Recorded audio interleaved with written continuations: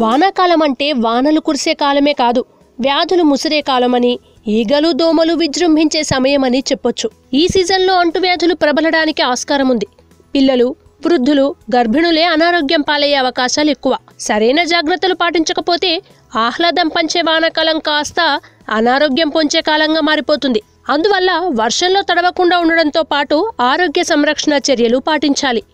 వర్షాకాలంలో శుద్ధి చేసిన జలాన్ని తాగాలి. నీటిని కాచి వడపోసి తాగితే ఈ ఇబ్బందుల నుంచి తప్పించుకోవచ్చు.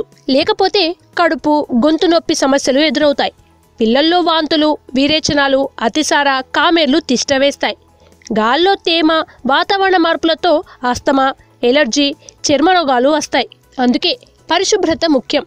వంటగది, వెయిటింగ్ హాల్, బాత్రూములను 2 రోజులకోసారి డెటాల్తో కడిగి నీట్గా ఉంచుకోవాలి. వర్షాకాలం ఇంటి చుట్టుపక్కల మరియు ఇంట్లో దోమలు వ్యాపించకుండా నివారించాలి. మురుగు కాల్వల్లో DDT చల్లాలి. దోమలు రాకుండా క్రీములు, కాయిల్స్ వాడాలి. వేపాకు కాల్చి పొగ పెడితే దోమలు పోతాయి. కలుషిత నీరు, ఆహార పదార్థాల వల్ల కలరా వ్యాధి రావచ్చు. అందువల్ల పిల్లలకు నిర్ణీత కాల వ్యవధుల్లో టీకాలు వేయించాలి. నిల్వ పదార్థాలకు బదులు అప్పటికప్పుడు వండిన ఆహారమే తినాలి. ఈ కాలంలో ఆకుకూరలు మానేస్తే మంచిది. వాతావరణ మార్పు సమయంలో రోగనిరోధక శక్తి తగ్గకుండా చూసుకోవాలి. ఈ మేరకు నీరు ఎక్కువగా తాగడం, పళ్ళు, కూరగాయలు సమృద్ధిగా ఆహారంలో భాగం చేసుకోవడం అవసరం. వర్షాకాలంలో చలి, జలుబు బాధిస్తాయి. ఒకవేళ వానలో తడిస్తే వెంటనే తల, ఒళ్ళు తుడుచుకొని పొడి బట్టలు కట్టుకోవాలి. వేడి పాలల్లో పసుపు వేసుకుని తాగడం. ఈ సీజన్లో చర్మ వ్యాధులు సోకే ప్రమాదం ఎక్కువ.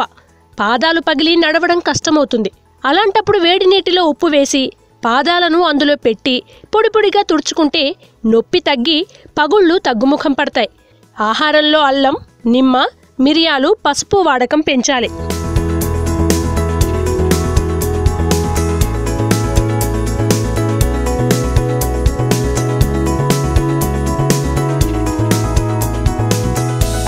Hello, this is your Nandu. Please do subscribe to New Waves Media.